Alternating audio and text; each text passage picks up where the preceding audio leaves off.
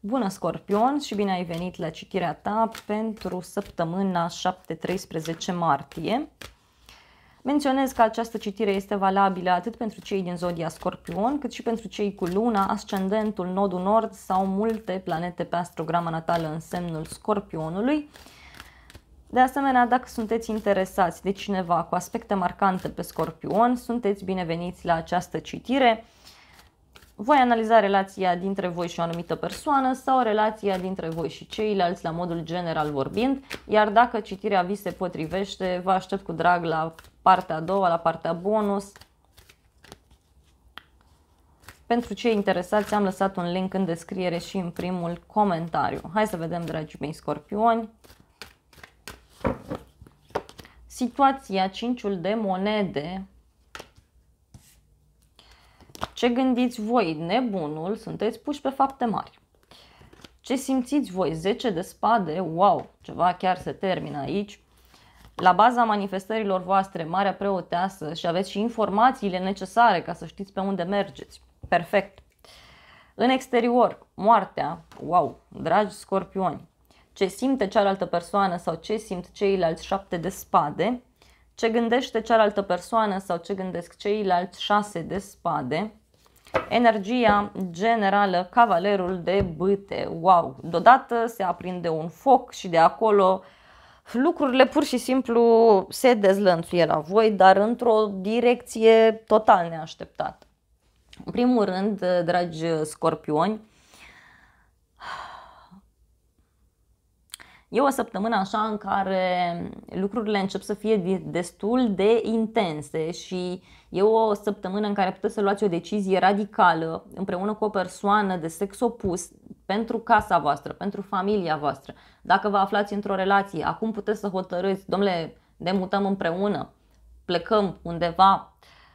Puteți să luați o decizie importantă care ține de, eu știu, o relație de iubire sau o fostă relație de iubire. Deci se ia o decizie total radicală, total radicală. Acum, de asemenea, să știți că această casa a 5-a la voi, da, o casa a iubirii, la fel este destul de intens aspectată și acolo o să intre Mercur pe data de 10. Și atunci iarăși aveți ocazia ori să negociați, să clarificați anumite lucruri cu persoana iubită sau aveți ocazia prin tot felul de drumuri pe care le faceți, prin tot felul de situații în care sunteți puși, să vă găsiți pe cineva, iarăși pentru alți scorpioni. Aveți acum ocazia să faceți acest lucru. Da, știți cum e o săptămână în care aveți așa o carte de început, nebunul, și aveți 10 de spade care înseamnă final, moartea care înseamnă final, 6 de spade care înseamnă schimbare, mutare. Bun, dragi scorpioni, e o săptămână în care să știți că se întâmplă multe pentru voi, chiar o săptămână de destin în care văd că vă călcați pe inimă și puneți punct la o relație, la o situație, la ceva important pentru voi.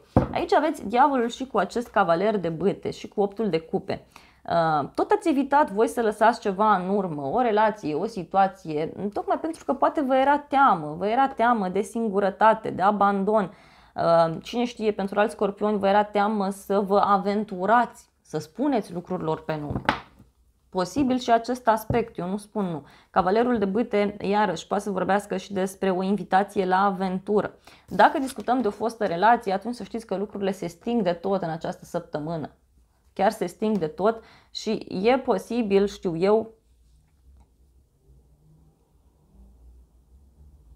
să fie așa o energie dintre voi și ceilalți de aventură, de asumare, de a spune lucrurilor pe nume. 5 de monede aici iarăși îmi spune de o senzație de singurătate, de abandon într-o relație. Posibil să se mai stingă ușor din flacăra care este între voi și o anumită persoană sau din dorința pe care voi ați avut-o în toată această poveste. Că e ca și cum v-ați aruncat așa cu capul înainte și acum în sfârșit lucrurile încep să se concretizeze. Hai să vedem ce gândiți voi. Aveți nebunul. Foarte mult curaj aveți și dornici să vă aventurați în ceva anume.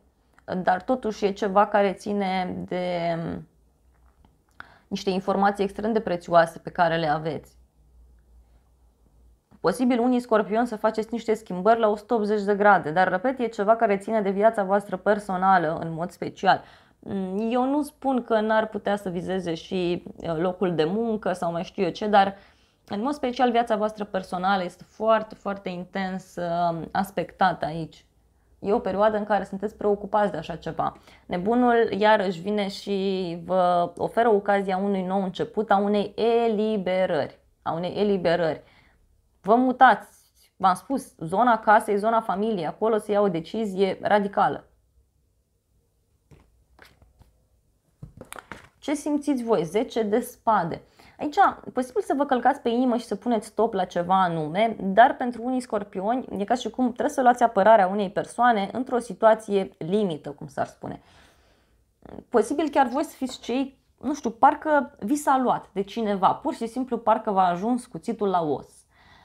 S-a umplut paharul și atunci puneți stop, puneți pauză în această săptămână la o relație care ține de viața voastră personală, da? Sau poate chiar, cine știe, în urma unei trădări de care ați avut parte sau de care aveți parte. E ceva care nu mai suportați pur și simplu și spuneți gata până aici. La baza manifestărilor voastre aveți Marea Preoteasă, foarte interesant.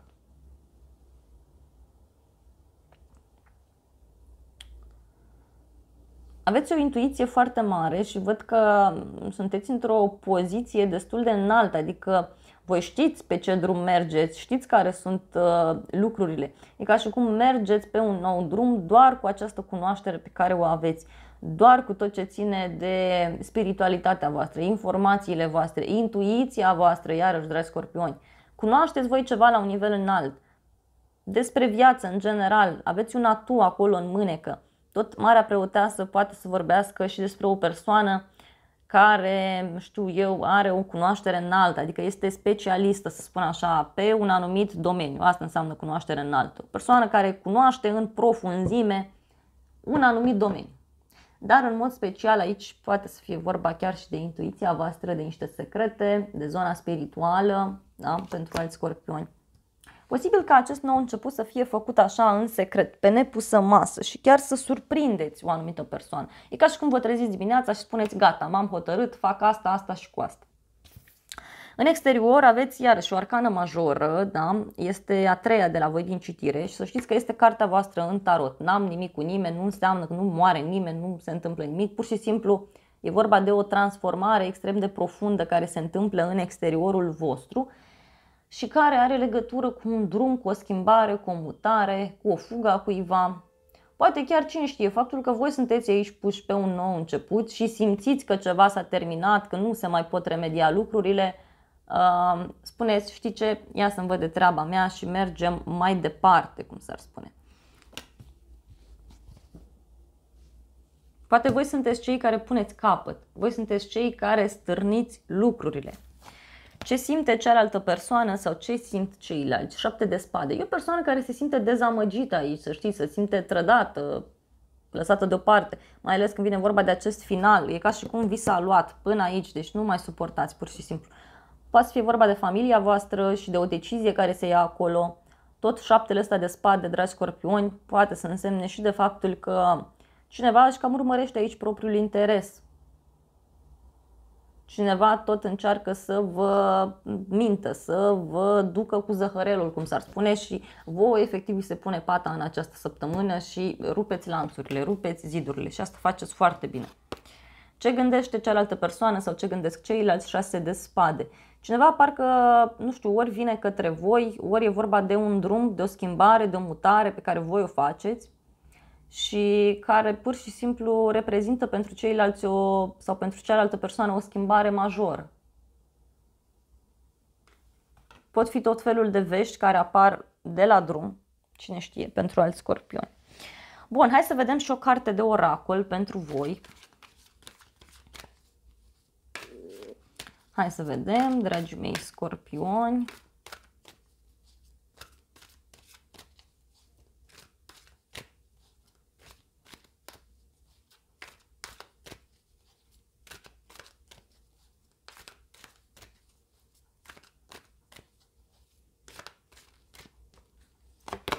Și aveți așa, Geniul dumnezeiesc. Cred că a ieșit și la Balanță această carte.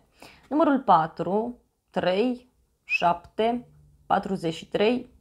Numere foarte importante pentru voi în această săptămână. Dar pentru voi e ceva mai special. Arhanghelul Metatron este cel care guvernează planeta Pluto, care este tatăl vostru și care tot v-a adus tot felul de schimbări, probabil în anturajul vostru apropiat. Aveți aici tot felul de simboluri care țin de cunoaștere. Deci, dragi scorpioni, ascultați-vă intuiția că e bine, da, ce e acolo. Și tot acest arhanghel Metatron vă oferă un dar și vă spune următorul mesaj. Manifest geniul divin în lume. Îți oferă accesul la înțelepciunea divină și la atotputernicia dumnezeiască. Locul meu este lângă tronul gloriei dumnezeiești. Mediez toate rugăciunile tale în fața lui Dumnezeu. Foarte frumos acest mesaj, dragi scorpioni. Deci probabil intuiția, probabil credința v-ar putea salva, v-ar putea ajuta extrem de mult în această săptămână. Și culoarea mov, foarte important, ca și cum vi se aprinde o luminiță acolo. Ia uitați, în mintea voastră, asta este ca un soare, deci răsare soarele în mintea voastră, în viața voastră și asta e perfect.